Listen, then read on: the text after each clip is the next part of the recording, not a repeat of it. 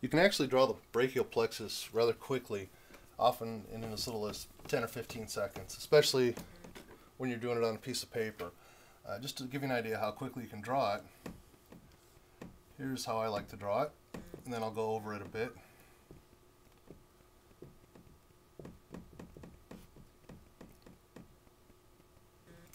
That's it. I'll do it again a little more slowly. Plus I'll label the parts. Not sure how long that took, but probably less than 15 seconds. Basically all you need to be able to do is draw a straight line. You'll draw that 3 times, and 2 of the times you'll add this to it. So there's 1, then just a straight line, then just like you did up top. Now the next step, you're going to draw the same thing twice. Basically you're going to do a chevron and turn the top part of it into an X. When you do the second time, you'll just make the chevron a little lower, the point of the chevron lower, plus the X will be a little lower, but it's the same movement twice. So let me fit that in up here. And of course these make up your posterior and anterior cords. And then the second time you draw the chevron is over here, like that. And really the heart of the brachial plexus is done now. We'll just add in some other nerves. One here, 1, 2, 3 here, 1, 2, 3 here, here, here, here, and that long thoracic, which kind of messes the picture up a bit. That's pretty much the gist of the brachial plexus here. Now to the left we have Marmu, M-A-R-M-U. 5 nerves right there. Of course this pertains to musculocutaneous, axillary, radial, median, and ulnar nerves. That would be the terminal branches portion of the brachial plexus. We put a B up here for that. We go on to the cords here, and up here we have the lateral pectoral nerve. And as long as we're thinking pectoral, we can go down to the medial cord and put medial pectoral. And next to that is medial brachial cutaneous and medial antebrachial cutaneous. Antebrachial, of course, is forearm, brachial is arm. But there's a couple neat things here. First of all, they all start with the letter M, plus as you go proximal to distal, you have 2, 3, then 4 letters. That helps keep things in order. And the last one here just happens to have A, B, C, which is another nice way to remember things. The posterior cord here, we have upper, middle, and lower subscapular nerves. Put subscapular right here. And an easy way to remember that is keep in mind we are talking about, pen here, the shoulders over here, this vertebrae. So we got C5, 6, 7, 8, and T1. And as the shoulder goes out, it hangs down. So your shoulder has an upper, middle, lower portion. These just follow the order of the arm, proximal to distal. The middle subscapular is also known as the thoracodorsal nerve, which goes to the latissimus dorsi. And then you have the upper and lower subscapular nerves, which innervate the upper and lower subscapularis muscle, respectively. Lower also goes to the teres major. Over here, we've got the suprascapular nerve. Down here I just put N2S, which is nerve 2 subclavian. Here we'll put dorsal scapular, and this one here is the long thoracic nerve. Something else I kind of like to keep, like what we had in our last test, was the muscles, number of muscles that these nerves innervate.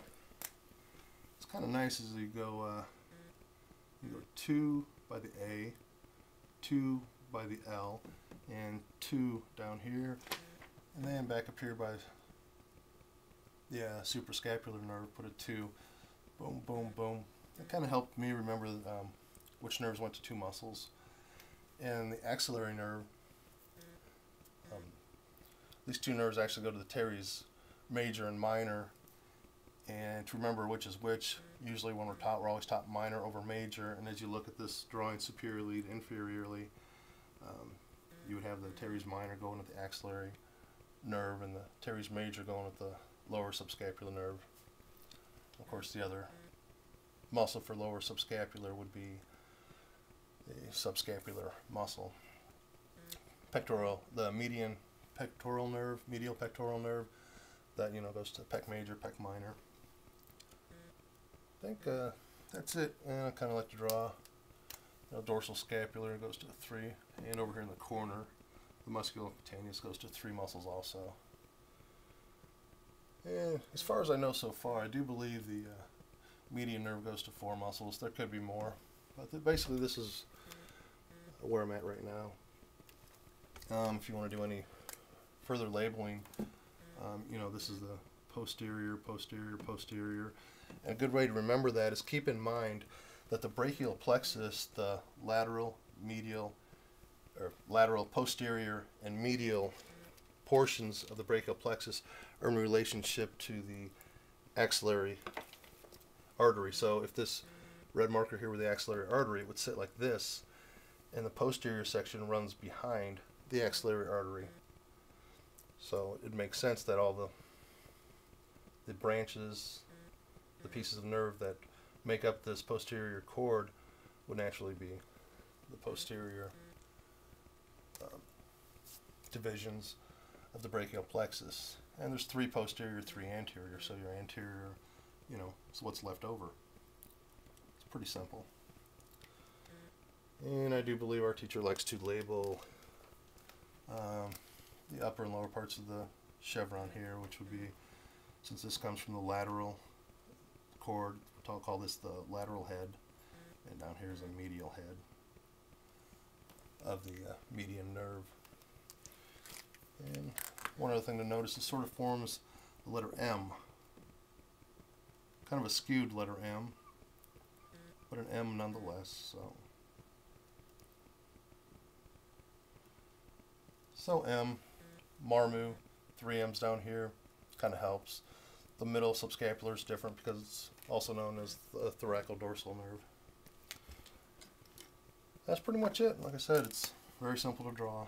Just 1, 2, 3, chevron, complete the X, and then the same thing, just a little lower with the point, a little lower with the X part. 1, 1, 2, 3, 1, 2, 3. Here, here, here, thoracodorsal, or long thoracic nerve there. And then label it. Something else I tended to keep in mind when I was first learning this. Here's Marmu again. There's roots or rami, trunks, divisions, cords, and branches. The mnemonic I used was remember to drink cold beer. And when you're also looking at this on the rami portion or roots, you got 2 nerves there. The trunks, there's 2 nerves there. The divisions, you got nothing. And then with the cords, you have 7 here, 5 here. So 7, 5, that's 12 plus 4 is 16. That's a pretty good start. I mean, I know there's other little things. There's a communicating branch sometimes, like in the netter's photos, that goes from the medial pectoral to the lateral pectoral. But for simplicity, I think this is pretty good.